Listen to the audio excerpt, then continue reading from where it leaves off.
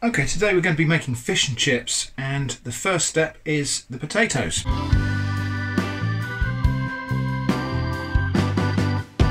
So I've got some potatoes here. This is a variety called Vivaldi, and we're just going to peel these.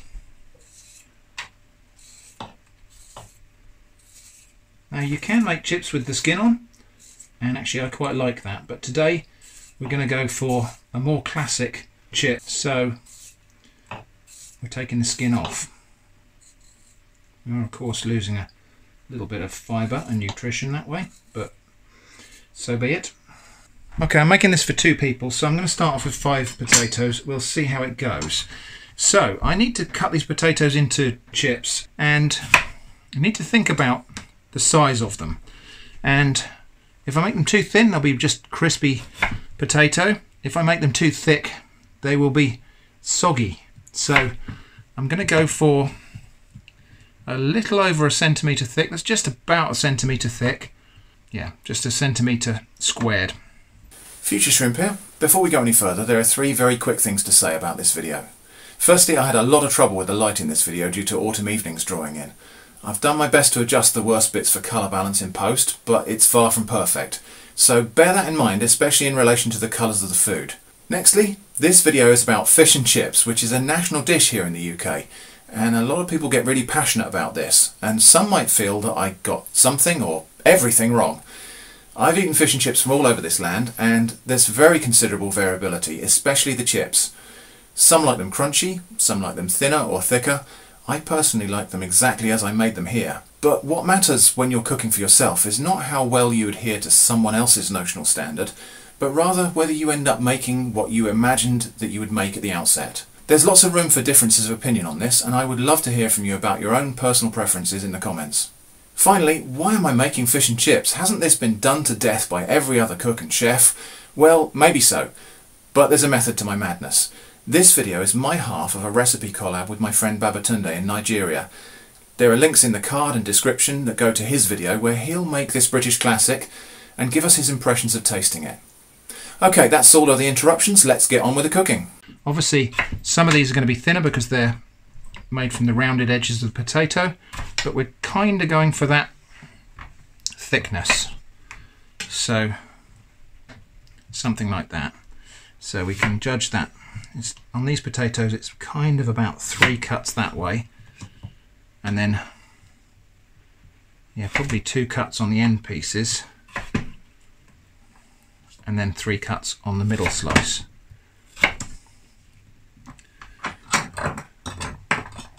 Okay, and we're going to get these straight into cold water in a pan. Smaller potatoes, I think we'll probably just go for 1 cut that way and 2 cuts that way. The idea here is just to try to end up with fairly consistent pieces of potato that are going to cook at the same rate. Probably could have done with a slightly larger pan, but that will be fine. So, got those in a pan of cold water, and now I'm just going to bring that to the boil and very, very carefully parboil this potato. Okay, so I've got that on the heat. I'm going to put a lid on that. I'm going to go really, really careful with this. I'm going to keep an eye on it because I don't want to overcook this potato or it will just go to mash. So we just got to partly cook this potato and then drain it. Okay, now use a bigger pan than I've used here. This is stupid. The reason I haven't used my bigger pan is I wanted to keep it dry for the frying. We don't want them to lose their firmness, but all they do is they just lose that kind of apple-like crispness that they've got on the surface. So, okay, so this is the sound when they're not cooked. Okay, with the point of a knife, and we'll have a listen in a minute for the sound of when they are cooked. Okay, I can tell by smell actually that these are starting to cook now. I can smell cooked potato, and I don't know if you can hear that. It's just a duller sound when I scrape it with the point of a knife. Right, so heat off, and we drain those and leave them there to dry out and for the steam to leave them. So I've got two nice little fillets of haddock. You could use cod, you could use pollock, any kind of white fish. You could use catfish if that's what's available to you. But I'm using haddock today, and these have been frozen and thawed. So they are going to be a little bit on the wet side, so I might just pat them with a paper towel first. But while we're waiting for the potatoes, let's make the batter. So I've got half a cup of corn flour, or cornstarch, you might call that. And I'm going to add to that an equal amount of wheat flour. Plain wheat flour, about half a cup. Now, not giving the actual weights here, because really all that matters here is that we get the volumes equal of cornstarch and wheat flour, because we're going to mix the actual batter pretty much by eye. I'm going to put a tiny pinch of turmeric in there just to give it some golden colour. That is optional, but it will just help to make this batter a little bit more golden. And I'm just going to have a tiny pinch of salt in there. Not too much, because we will be adding salt at the table. So just going to combine those dry ingredients first before we add any liquid. This batter contains no egg, and that's one of the things that will make it really, really crispy. And we're going to add beer to this. Now I'm using a ruby ale here. You can kind of use any beer you like here. A lot of beer batters use lager. I'm just using this. It doesn't make a lot of difference because you're not really going to taste the beer. You do a little bit in the batter, but not as much as people might imagine. So I'm just going to add a bit of beer and then start making a batter. And this is the point where we're just going to play it by ear. Keep combining the ingredients until we end up with something that looks about like what we want. And I'll show you the consistency we're trying to get to. So at the moment it's far too claggy, but the trick is not to add too much liquid, because we want quite a sticky batter. It's a little bit on the heavy side, so just a bit more liquid.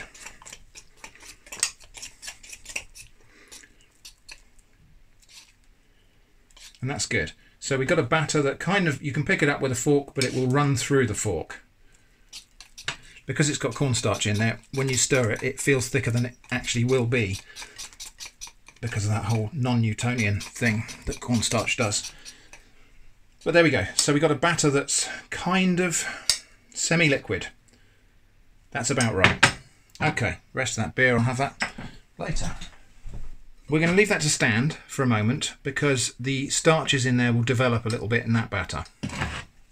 So the chips are almost ready to go in the oil now. So just show you what I've got here. So these chips are kind of a little bit bendy, but they're still quite firm. And if you scrape them with your fingernail, you do find that they are a little bit doughy on the surface, but they're not falling apart. So just going to give those a little shake in case any bits of them are wet or anything like that. And give them a chance to be exposed to the air to dry out, because we don't want to put water into hot fat. Okay, frying in vegetable oil. Some people prefer to fry in beef tallow or lard, but I'm going to be frying in vegetable oil. Going to fill that pan no more than half full. And we'll put that on the heat. So I saved a little bit of the potato peel. We can use that for testing the oil, just to see if it's up to temperature. No, it's definitely not yet, although it is coming up to temperature. You can see a little bit of bubbling when I put that in there, but not quite enough. It's going to be a little while longer, just a minute or two longer to get up to temperature. Okay, and we'll just test that again. Yep, I'd say we're there now, because that's almost immediately bubbling the moment we put it in the fat. So, not going to put all of my chips in at once. I'm going to do these in maybe 3 batches. So, carefully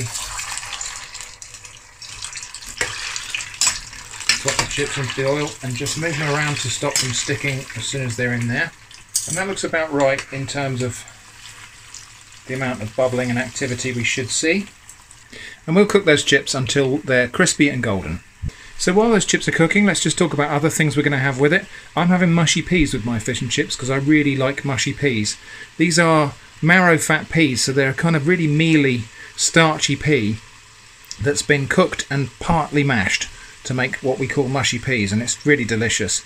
You can buy tins of marrow fat peas that have not been mashed, and some people like them that way. I think Jenny's going to have fresh garden peas with hers. That's just her preference. Okay, so I think I'm going to call those done. So out they come, and onto some kitchen paper towel to drain, just to drain off any excess fat. They smell great. Nice and golden. And in with the next batch. So let's just have a close look at those. So they've gone golden, but not in any way burnt. And, well, they're too hot to handle at the moment, but when we have a look at them in a minute, we're going to see that they're fluffy and cooked inside.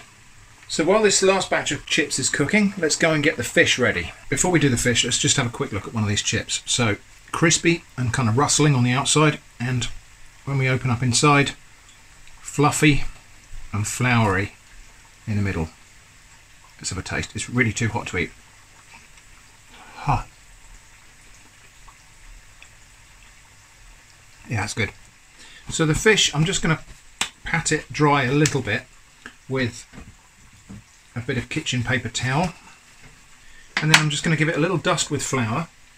This is really just to remove any surface wetness so that the batter can stick to it properly. Just dusted those fillets of fish with flour. Lovely. And we're going to drop them into the batter like that. Leave them there for a moment and then flip them over. So to avoid getting my hands in a mess, I'm going to use tongs for this, but we're just going to move that fish around in the batter until it's got a good even coating. And we'll have a look at these mushy peas as well. Weird Stuff in a Can. There is a Weird Stuff in a Can episode about mushy peas, so link in this card here. No pull tab on the can. I guess we'll have to use a can opener then.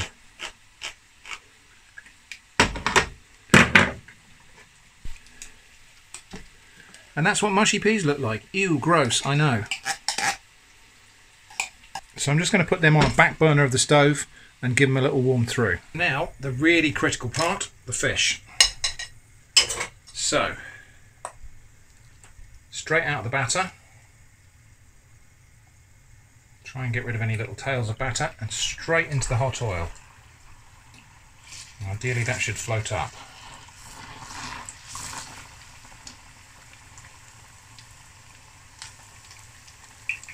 And second one, straight out the batter into the hot oil, and we're just going to hold it there so it doesn't stick to the bottom too much.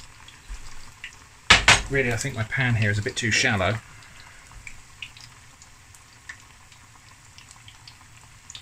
But we'll see. I think they got away with that. Okay, I think that's done. So, let's have a look. Look at that.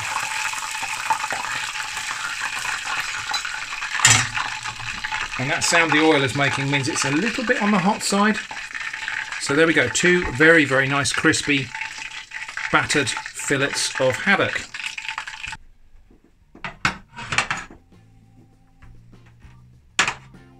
Right, let's get this served up. So one of the fillets is slightly nicer looking than the other, so we'll give Jenny the neater one. And a bunch of chips. So, fish and chips. Jenny's got green peas. I've got really green peas. Mushy peas. I do love mushy peas. And then we just have a little dash of vinegar on the chips.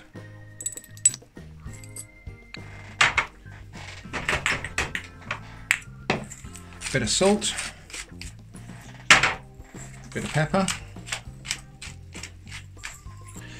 So, the all-important taste test. So the fish, the batter is crisp, the fish inside is flaky and moist, but fully cooked. Let's have a taste of that. Happy with that. The chips, soft and fluffy on the inside, and still just a little bit crisp on the outside. That's a proper chip shop chip, I would say. What do you reckon, Jenny? Yeah. Nailed it? Yeah, it's nice. Almost forgot about my beer. Now, one thing I really like with chips, now you're going to think this is carnage because it's carbs on carbs, but I really like to make a chip butty.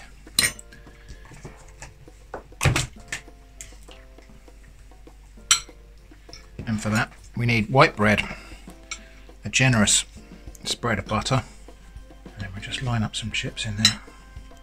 And yep, this is carbs on carbs, but you know, once in a while won't kill you. And if it does, you'll die happy.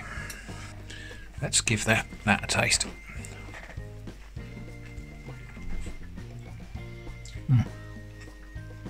So there we go. That's homemade fish and chips with mushy peas, kind of authentic beer battered haddock, and a chip butty with salt and vinegar.